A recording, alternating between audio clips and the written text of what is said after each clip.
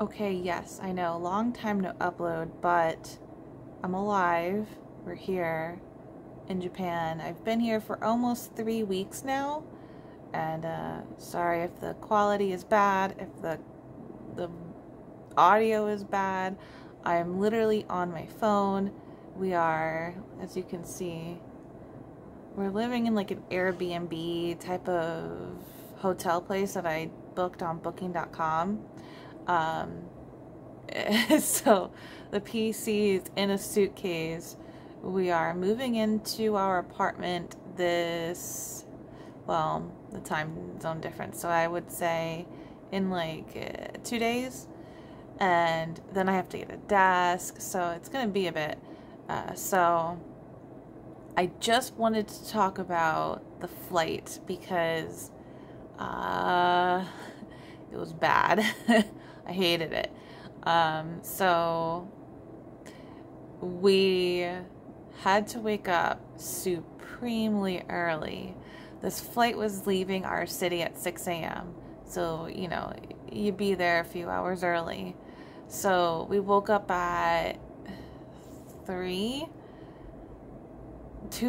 maybe, and got ready. We had 6 suitcases, 3 for each of us, and 2 personal items. So you could have 2 checked luggages, 1 carry-on, 1 personal item.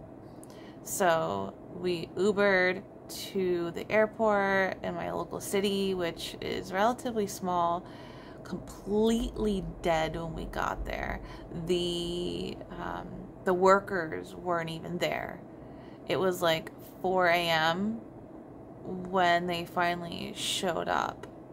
Or it could have been 5, I don't know. So we got checked in. One of my suitcases was a little over the weight limit, but she just put a heavy tag on it and sent it on its way, so it was fine. It seems like if your suitcases are just a couple of pounds over, they're not going to care. So you part with your suitcases right away, which is nice because then we don't have to carry them around. And they are doing some kind of weird promotion or change where your carry-on luggage, they will make checked luggage for free, which was amazing because then we don't have to worry about hauling around this little mini suitcase like to wherever we need to go. It's checked with our other things. So we had 3 checked pieces of luggage each, and that was to the whole way to Japan. So the first leg of our flight was fine. That was us leaving from Pennsylvania to going to Atlanta, Georgia, and it was about a 2.5-hour flight, and we had to transfer all of our luggage, gets transferred to the next plane, and we just had, it was only an hour-and-a-half layover. The flight was on time. In fact, it may have even been just like a little bit early. So we went to our next destination, used the bathroom, stretched our legs, and we just waited. And then we got on our next flight. The first flight was just a baby plane. Like holy crap, it was a baby plane. And now this second flight, big boy plane. The second flight was like 14.5 hours. And it was like a 3-seater. Me and Devin were on like the window seat and the middle seat, and then a random Japanese guy was on the aisle seat, which it's just like, oh great, so whenever we have to go to the bathroom, we have to hop over this man. Luckily we didn't really have to go that much, and then kind of when he got up, I was like trying to like get up and use the bathroom. So we get on this second leg of the flight, and they feed you relatively early, like an hour and a half-ish into the flight, and I was prepared for not good plane food, but this was awful. The plane food was so bad, like I couldn't eat it.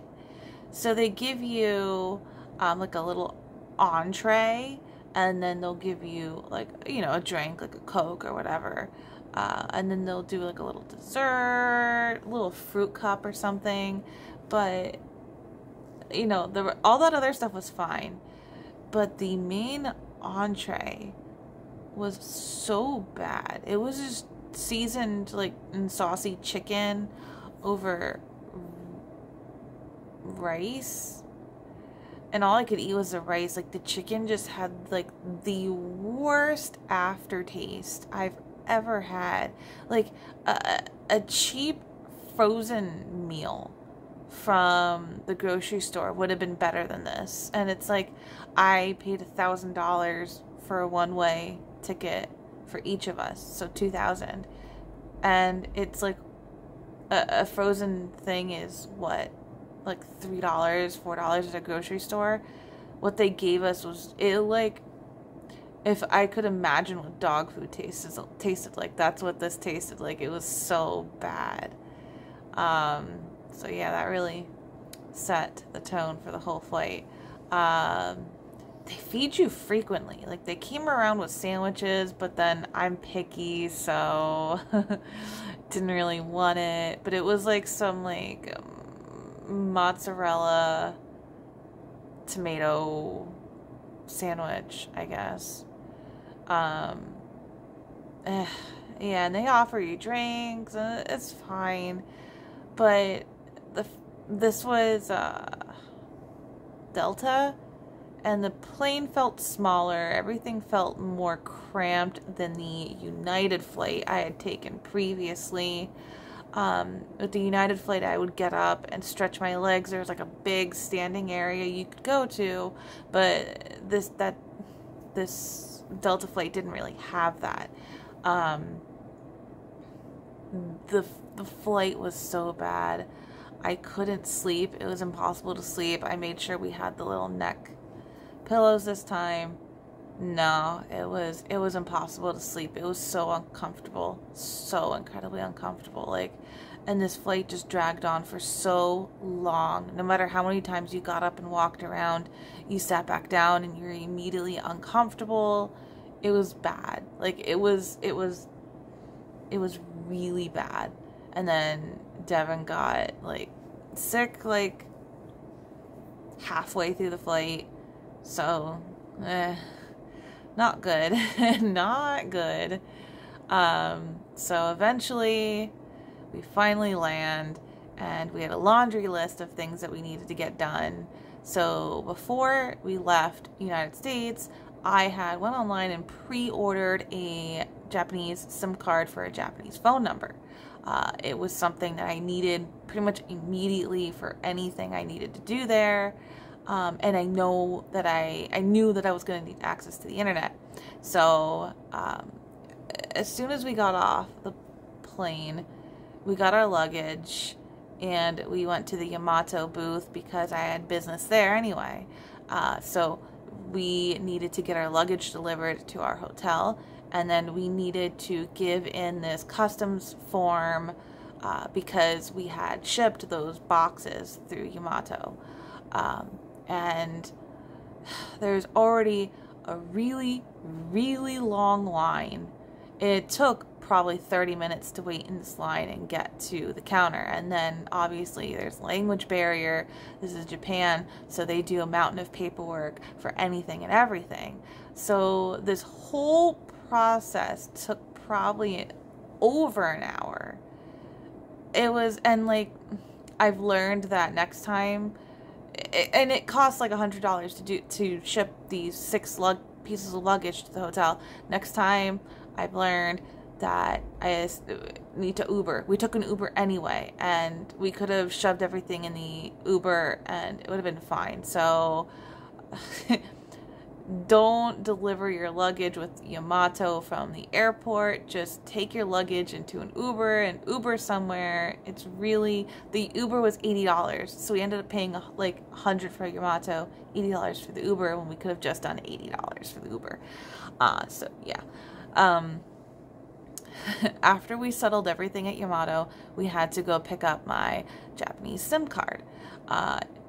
It was easy to find the booth. Very it was easy to miss, but it was easy to find because it was literally like a minute down the hall from Yamato. So it was ridiculous. And thank God there's some other English speaking person there to like help me, because I am too oblivious. I wouldn't have figured this out. You had to pick up the phone that's on the counter, and then you hold it to your ear and it's ringing, and then someone answers, and you let them know like, hey, I'm here to pick up a sim. You give them your order number, and then someone will come and meet you in like 5 minutes. Could barely hear them on the phone. I wouldn't have known what they were saying if I hadn't heard it from the other guy first. So, and we were chatting with him. He's from Canada or something, and he was here on a working holiday visa, which the United States doesn't have. We don't have like that deal with Japan. On a working holiday visa, you can literally take a year to go to Japan and work. It's a really easy visa to get, but we don't have that available in the United States. You just got to do it the hard way. So I get the SIM card, and we go to a currency exchange, ATM, so that Devin can get some yen out, because I had already did it beforehand. He needed some. And then after that, we pretty much were set. We took the Uber to the hotel. The airport was about 40 minutes out. This was Haneda. So Narita is an hour and 40 minutes. Haneda is 40 minutes from the center of Tokyo, basically. So we took the Uber to Shinjuku, where our hotel was. I booked the cheapest hotel I could find because we were going to be there for 2 weeks, and your girl's not made of money. So it was like $30 a night.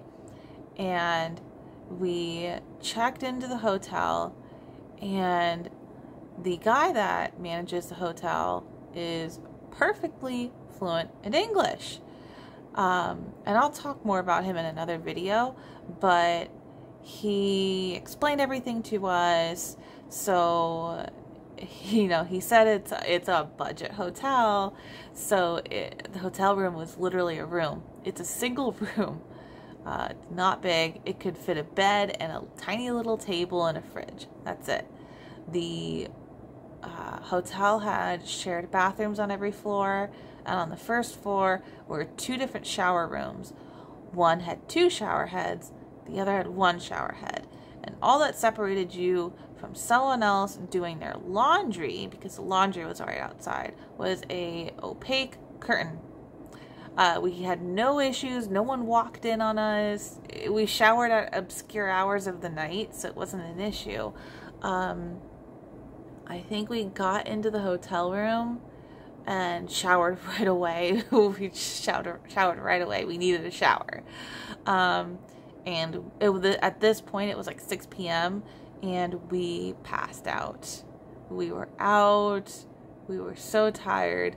We had arrived on New Year's Eve. The idea was to maybe nap for a bit. That was the plan anyway. And then wake up in time to go to Shibuya to celebrate at Shibuya Crossing. But we were out. Like, I woke up because there were like huge bells gonging at midnight. And then I realized, oh, we just slept through the new year. And then I was just like, yeah, I'm not getting out of bed. So we just slept and slept and slept. And in the morning, we woke up and spent the first day exploring Shinjuku, getting a feel for everything, trying food, etc. If you follow my Instagram, because my Facebook, I decided I wasn't gonna just put my Facebook out there, but the posts are public. So if you find that, you can see my public posts. But Instagram, I have it linked in my description, so you can go find that. But that was our first like day and a half, basically. Yeah, the flight was awful. I don't ever want to do that again. If I did have to, I would get a layover probably in California. It's a nice half and half point between Japan and then Pennsylvania. To fly from Pennsylvania to California, have a layover, maybe even like spend the night there, and then go back to Japan. So if we ever came to visit the United States again, that's what we would do. And don't tell anyone, but the only reason I would visit the United States again is to go to MagFest. So, but that was it. That was our flight experience from hell and how I slept through the new year. But the point is that we started out, we entered the new year in Japan, and that's what matters.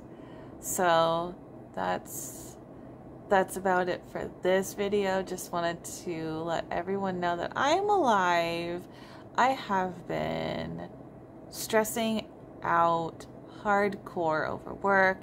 It's very, very hard.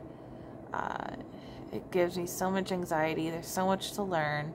I'm overwhelmed. I'm taking a college master's class on the side, and then trying to get into our apartment and orchestrate everything, and there's so much to do. So this was kind of just last on my list, but hopefully when we're set up in the apartment, I can do another video kind of talking about the 2 weeks I spent in Tokyo, everything we did. I'll like show little pictures on the side of things as we did, but that's it, and stay tuned for more updates. Goodbye.